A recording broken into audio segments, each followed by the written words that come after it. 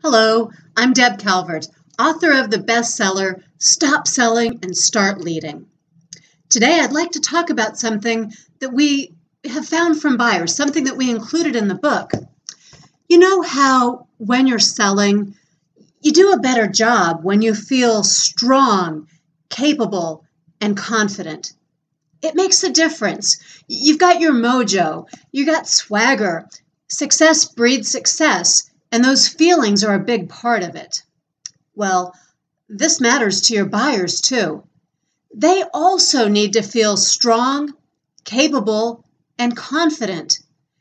They need to be able to resist any pushback they might get inside their own organization. Think about this. They're going to be, in order to champion your solution, they're going to be facing lots of uncomfortable questions. Perhaps some debate. There might be some risk on their part. Certainly, there's going to be some kind of sacrifice made, some sort of trade-offs that are involved. And they're going to have to find the budget. They're going to do all of that work when you're not there. All of that work that you need to make sure they are equipped to do. So how can you make sure that your buyers are strong, capable, and confident?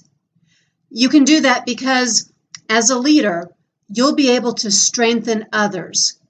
When you step into the behaviors of leadership, you'll be better able to strengthen others for those times, just like this, when they need to be able to face resistance and they need you to be available and responsive and respectful to understand what they're going through and to support them all the way through it.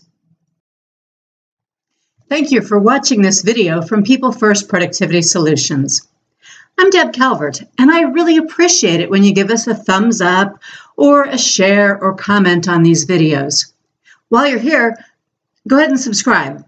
We don't want you to miss out on any of the new content or tools.